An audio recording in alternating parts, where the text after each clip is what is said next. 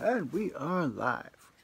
And yes, I did just get one of these. This is a AT Games Dongle HDMI console.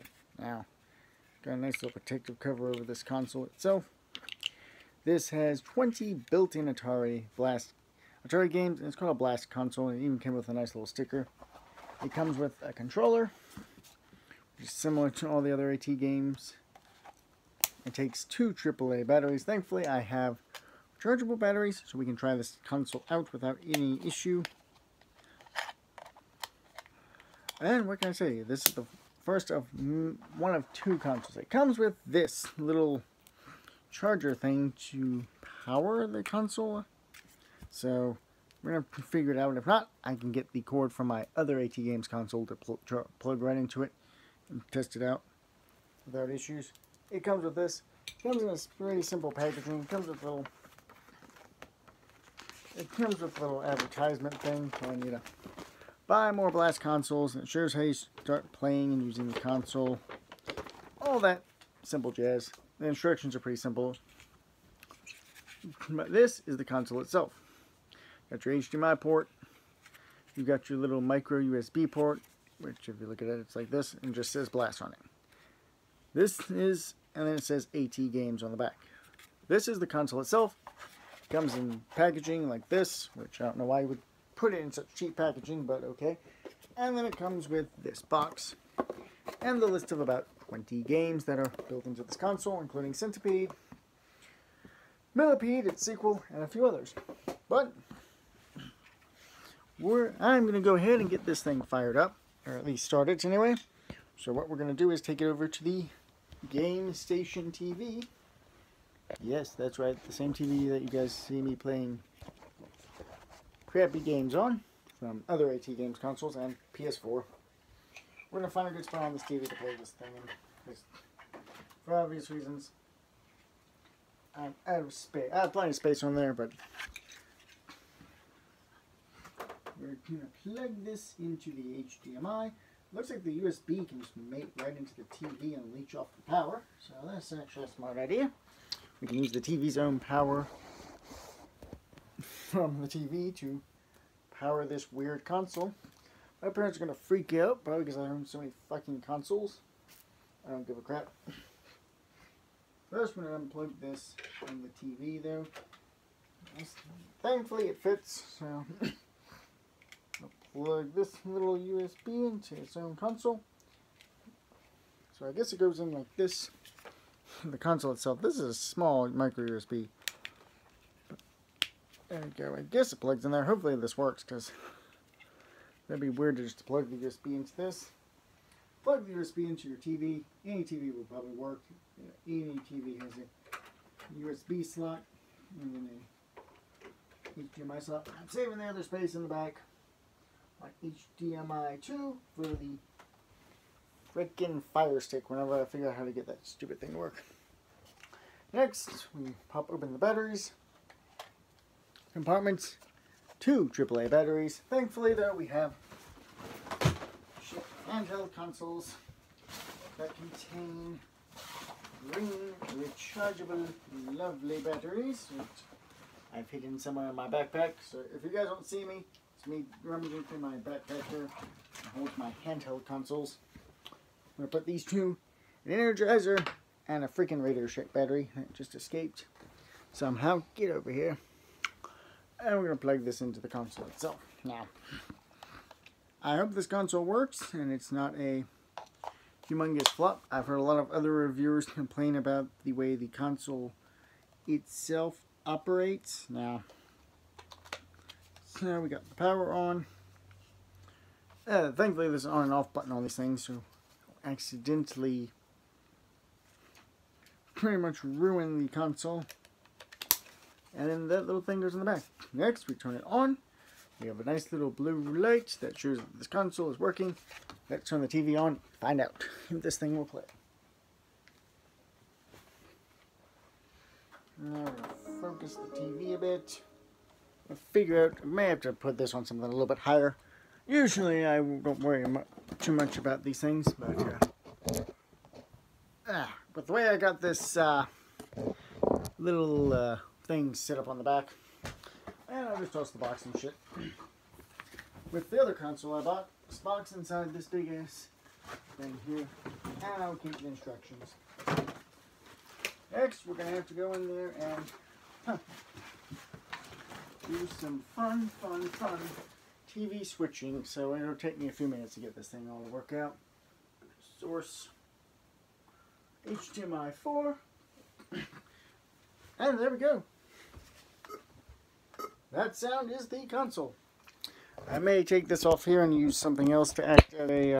oh, damn it. Sorry. Looks like I may have covered the camera. Sorry. Okay, there it is. There's the games. Console. There's something simple about the Atari games.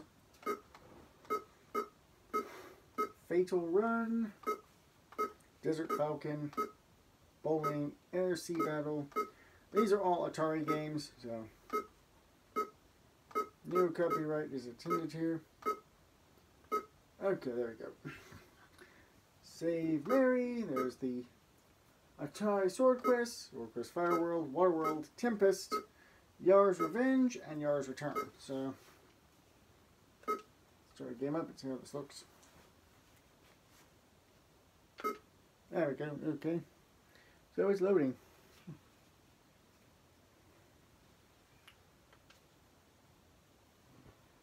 Turn the sound down a bit on the TV.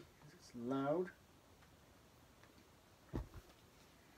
Gets a little used to the controller compared to the other controllers for the other consoles.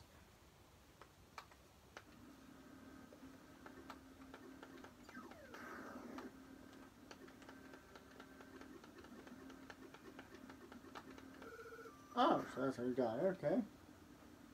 Getting used to the controls on these controllers is going to take a few bits. But this is basically Yar's Revenge.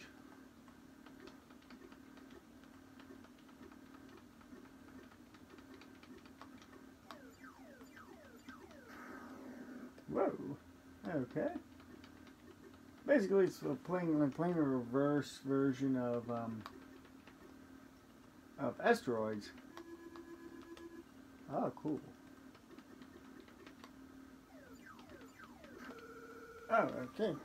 So when you press the menu button, you can go press A to menu to go back, A to save, B to load, and C to quit. So you hit the C button.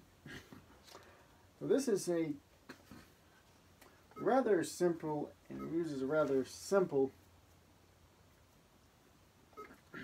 UI or interface. Many of these games are older Ataris, so you're looking at the start button doesn't do squat. I think the menu button works. Is there a suicide button? Okay, so I guess you can... I have no idea. Just not. Some of the games may not cooperate. Radar lock. Let's try this. A is to select now instead of pressing the start button like on the Legacy flashback.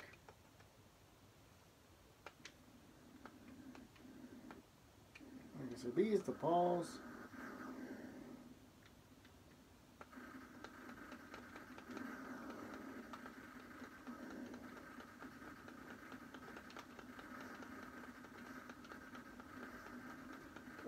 Something so simple about Atari games.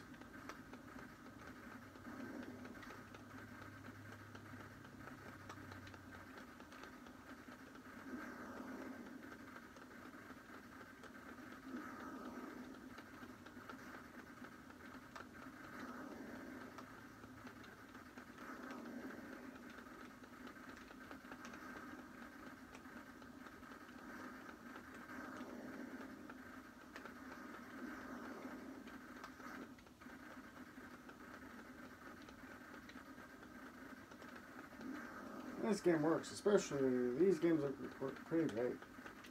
So you press the menu, and you can just press the C button to quit.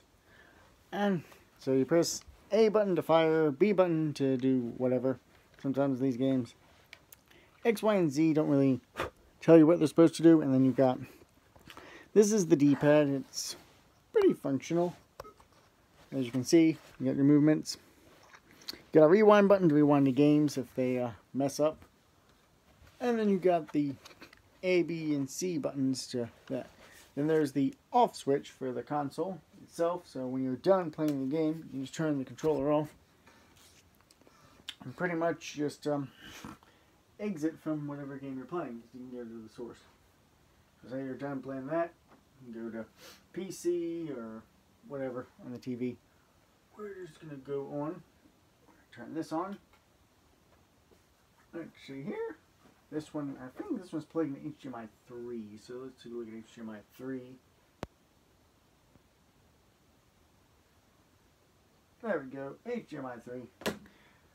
The control, how about as intuitive as on this game. The size though, this is more like a Sega Genesis. This is like what they did for the Sega Genesis consoles that they built. Thankfully though, the battery compartment works great.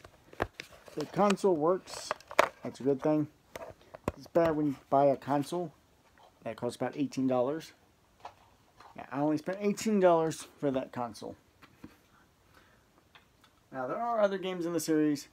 One of them, which is called the Blast Legends, is similar to this. Has a few games on it, but that'll end this video, and I will see you guys in the next one.